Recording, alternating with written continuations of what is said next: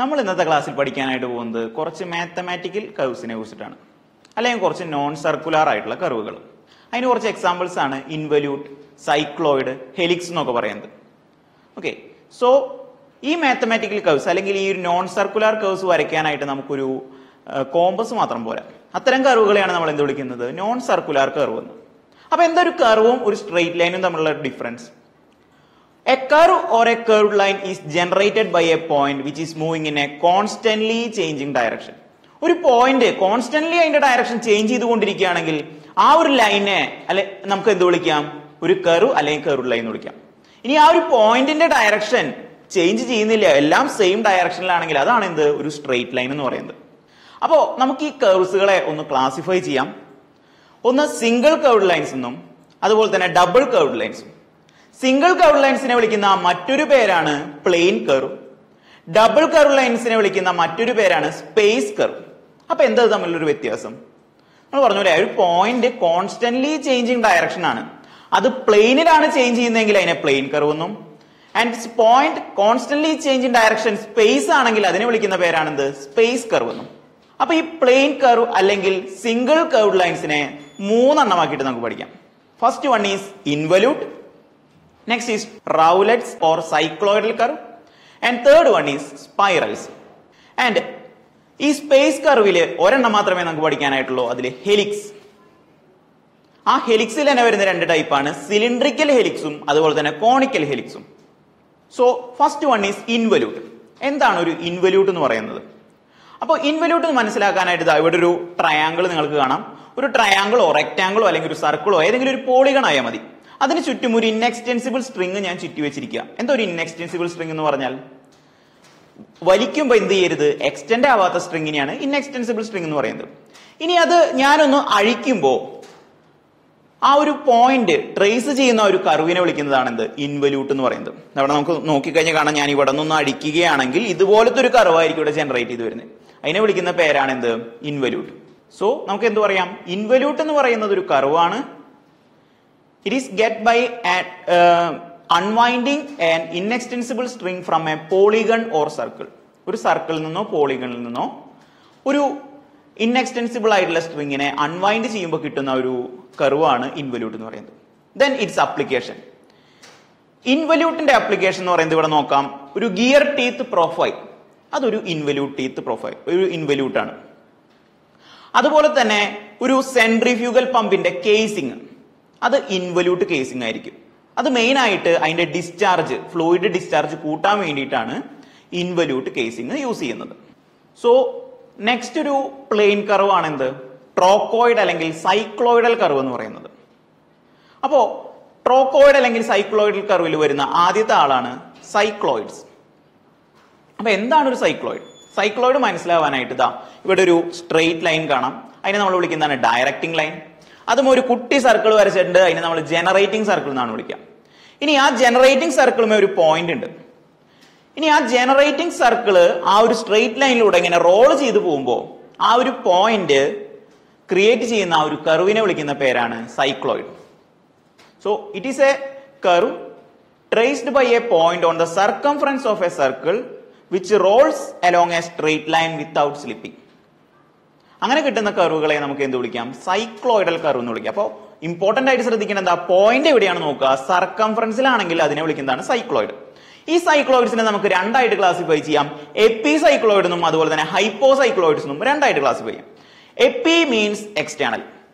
അപ്പോ ഇവിടെ ഒരു വലിയൊരു സർക്കിൾ ഉണ്ട്, നമ്മൾ അതിനെ ഡയറക്റ്റിംഗ് സർക്കിൾ എന്ന് വിളിച്ചു. ഏതിലൂടെയാണോ കറങ്ങി പോകുന്നത് അതിനെ വിളിക്കുന്നതാണ് എന്ത്? ഡയറക്റ്റിംഗ് സർക്കിൾ അല്ലെങ്കിൽ ബേസ് സർക്കിൾ.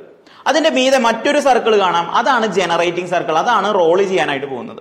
അതിന്റെ മീതെ ആ ഒരു സർക്കംഫറൻസിൽ ഒരു പോയിന്റ് ഉണ്ട്.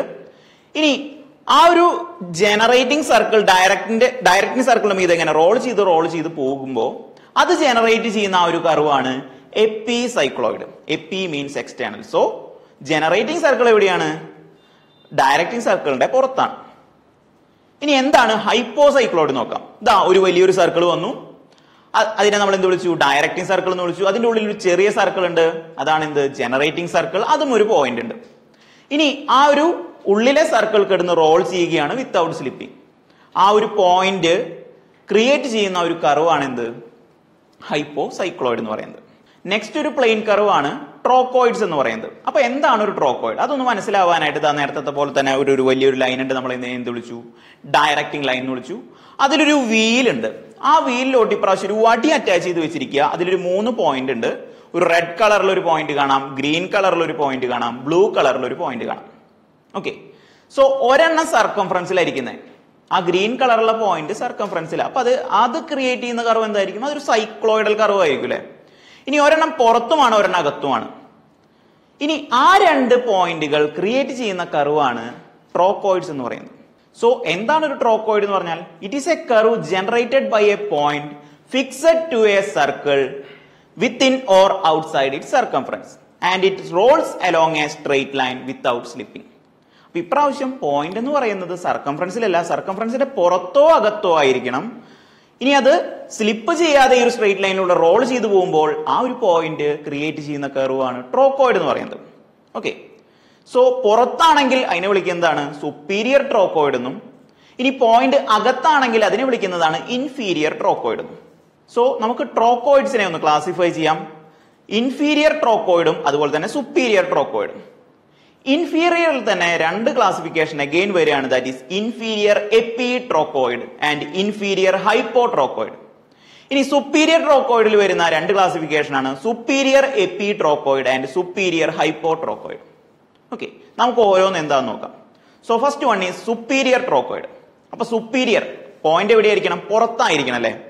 സോ ഇവിടെ ഒരു സ്ട്രെയിറ്റ് ലൈൻ ഉണ്ട്, ദാറ്റ് ഈസ് ഡയറക്റ്റിംഗ് ലൈൻ. അതിലൊരു ജനറേറ്റിംഗ് സർക്കിൾ. ഇനി പോയിന്റ് അറ്റാച്ച് ചെയ്തിരിക്കുന്നു അല്ലെങ്കിൽ ഫിക്സഡ് ചെയ്തിരിക്കുന്നത് സർക്കംഫറൻസിന്റെ പുറത്താണ്. ഇനി അത് കിടന്ന് റോൾ ചെയ്യുമ്പോൾ വിത്തൗട്ട് സ്ലിപ്പിംഗ് അത് റോൾ ചെയ്ത് പോകുമ്പോൾ അത് ജനറേറ്റ് ചെയ്യുന്ന ആ ഒരു കർവാണ് എന്ത്? സുപ്പീരിയർ ട്രോക്കോയിഡ് എന്ന് പറയുന്നത്. ഓക്കെ, ദെൻ ആ ഒരു സുപ്പീരിയർ ട്രോക്കോയിഡ് നമ്മൾ പിന്നെയും പറഞ്ഞു എന്ത്? സുപ്പീരിയർ എപ്പി ട്രോക്കോയിഡ് ഉണ്ട്, സുപ്പീരിയർ ഹൈപ്പോ ട്രോക്കോയിഡ് ഉണ്ട്. So എപ്പി means external. സോ ഒരു വലിയൊരു സർക്കിൾ, അതിനെ നമ്മൾ എന്ത് വിളിച്ചു? Directing circle.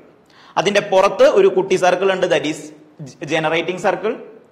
ഇനി അതിന്റെ പുറത്താണ് ഒരു പോയിന്റ് അറ്റാച്ച് ചെയ്തിരിക്കുന്നത്. അപ്പൊ എന്തായി? അത് സുപ്പീരിയർ ആയില്ലേ. ഇനി അത് റോൾ ചെയ്ത് പോവാണ്. സോ ഒരെണ്ണത്തിന്റെ പുറത്തല്ലേ അത് റോൾ ചെയ്യുന്നത്. സോ എപ്പി ആണ്, അറ്റാച്ച് ചെയ്തിരിക്കുന്നത് പുറത്താണ്. So it is superior എപ്പി ട്രോക്കോയിഡ്. ഇനി ഇതേ കേസ് തന്നെ നമുക്ക് എന്ത് ചെയ്യാം? ഒരു വലിയൊരു സർക്കിൾ ഉണ്ട്, അതിന്റെ ഉള്ളിലാണ് ജനറേറ്റിംഗ് സർക്കിൾ. ഇനി വടി അറ്റാച്ച് ചെയ്ത് വെച്ചിരിക്കുന്നത് എവിടോട്ടാ? പുറത്തോട്ടാണ് അറ്റാച്ച് ചെയ്തിരിക്കുന്നത്. ഇനി അത് അതിന്റെ ഉള്ളിൽ കിടന്ന് റോൾ ചെയ്തുകൊണ്ടിരിക്കുകയാണ് വിത്തൗട്ട് സ്ലിപ്പിംഗ്. ആ ഒരു പോയിന്റ് ട്രേസ് ചെയ്യുന്ന ആ ഒരു കർവാണ് സുപ്പീരിയർ ഹൈപ്പോ ട്രോക്കോയിഡ്.